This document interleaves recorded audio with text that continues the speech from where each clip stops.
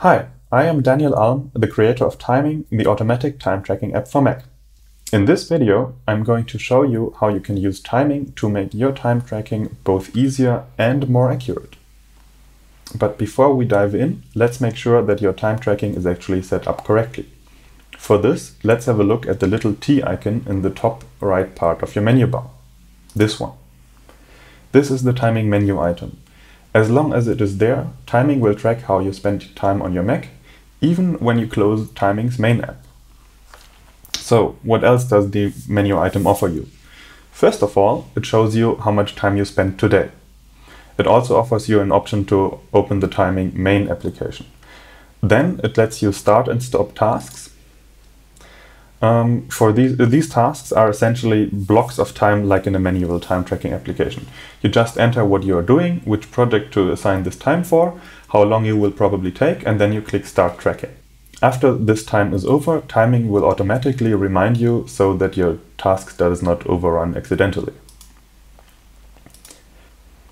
Then we also have the option to pause Timing's tracking for a while so that you can have some privacy. And we have the option to launch Timing automatically at login. I strongly recommend that you turn on this feature so that Timing will always track you and you will not miss time because Timing has not been running. Lastly, you can even have Timing ask you automatically what you have been doing when you were not on your Mac as soon as you return on your Mac. This is very useful, for example, when you spend a lot of time in meetings, because then Timing will automatically ask you what you have been doing as soon as you return to your Mac, and you can enter the meeting right away instead of forgetting to enter it later. Alright, that was the Timing menu item. Let's have a look at the main app. First of all, in the tab bar, you can see Timing's 4 main sections. First is Overview, which shows you some general information about how you have been spending your time and how productive you were. Then we have Review, which we will dive into later, which lets you assign time to different projects. Then we have Details, which shows similar information to Review, but with more detail. For example, in this mode, you can see exactly which files you have been editing and for how long, and how much time you spent on an individual website. So if the information on the Review screen is not enough for you, you might want to have a look at this screen. Lastly, we have the Report screen, which lets you generate different kinds of reports, for example, timesheets that you can then send to your clients, or just an overview of what you have been doing this week so that you see exactly where your time went. All of this is possible on the report screen. You can also export those timesheets, for example, as PDF.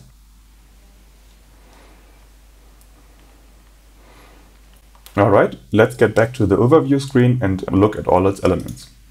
First of all, you have the total time box, which shows you how much time you have been spending overall in the time that you can select in the top title bar of the app. And it also shows you how much time you have been spending per week. Then you can also see on which weekdays you have been working most and during which hours you are working most. Similarly, you can see how productive you have been and which weekdays have been more productive and less productive. You also see during which hours you are most productive. What you can see here in my case, for example, is that I work very little on weekends and am less productive during that time. And I also work less and am less productive in the evenings as well, which is kind of to be expected. You also can see here how you have been spending time on your different projects across weeks. And you see an overview of your total time spent on projects and apps. Now let's have a look on how we can actually assign this time to projects. For this, let's first select an individual day. And then let's go to the review screen.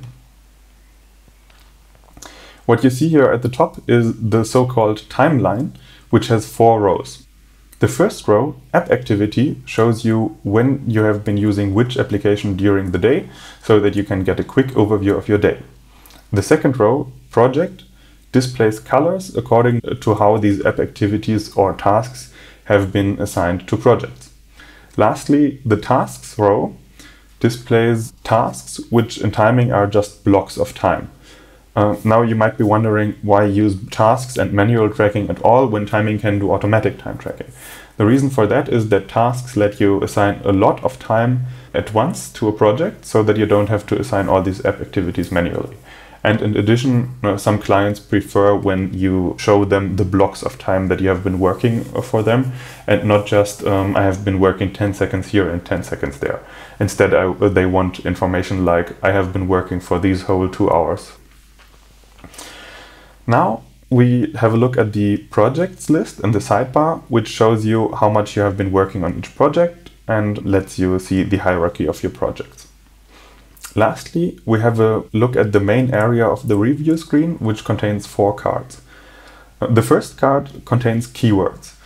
These keywords are generated automatically by timing, by inspecting what you have been working on, for example, all the websites and documents you have been using, and then looking at which words were most common during these activities.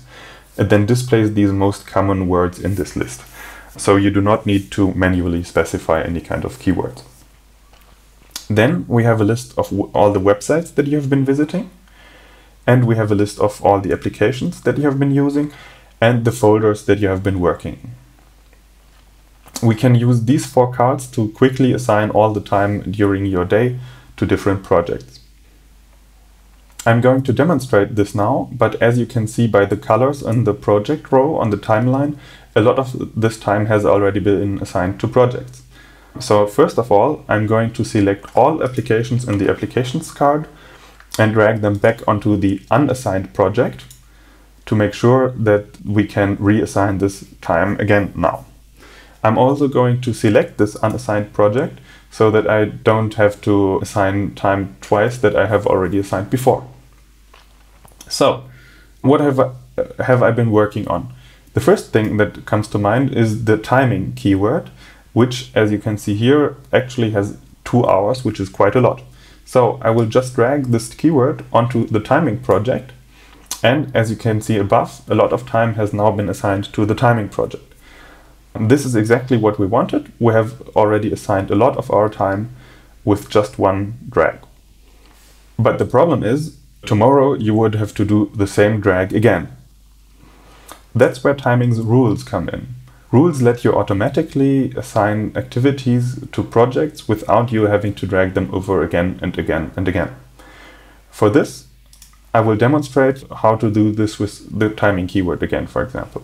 So I drag timing onto the timing project again, but this time I keep the Option key pressed while dragging. As you can see, you now have a green plus icon next to the cursor, which means that timing will create a rule when you now drop. So I'm doing this, and now that I have done this, timing will assign all future activities that contain the keyword timing onto the particular project. Let's go back to the unassigned project and assign a few more activities. For example, Drift is my support widget, so I'm assigning it to that project. As you can see here now, I'm doing support during all times of the day, which kind of makes sense because people chat me up and then I respond. So this is distributed across all my day. I can also assign Twitter, for example, to the unproductive social media project, and some apps like SQL Pro to timing, because this is development related, as well as the terminal app. I can also drag mail to communication, as well as Slack.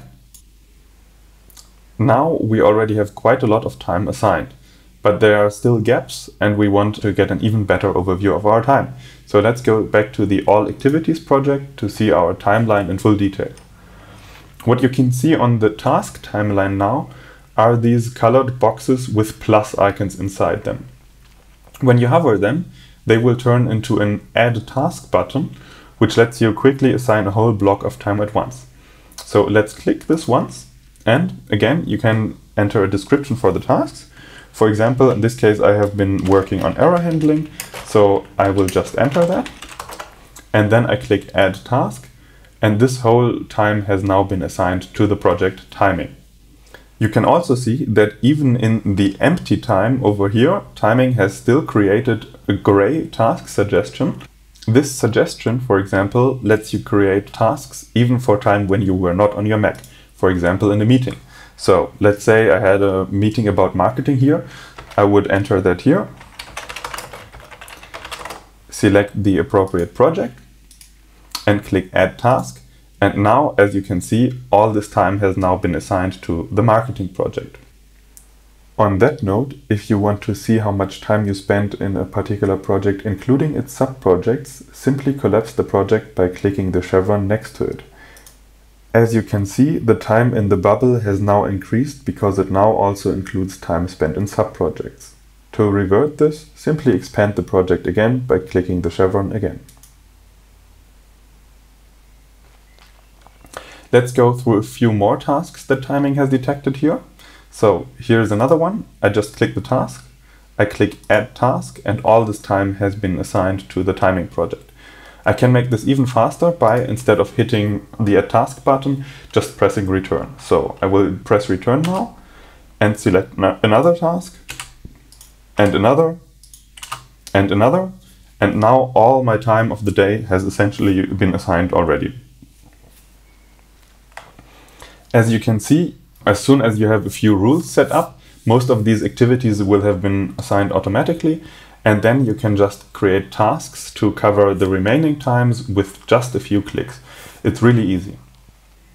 There's one last thing that I would like to show you in this video, and that is the project editor. For example, let's double-click the timing project to edit it. What you can see here is a dialog that lets you edit the project's name, its color, its productivity rating. This productivity rating is then later used to compute your productivity score. So if you spend a lot of time in a productive project, your productivity score will be higher.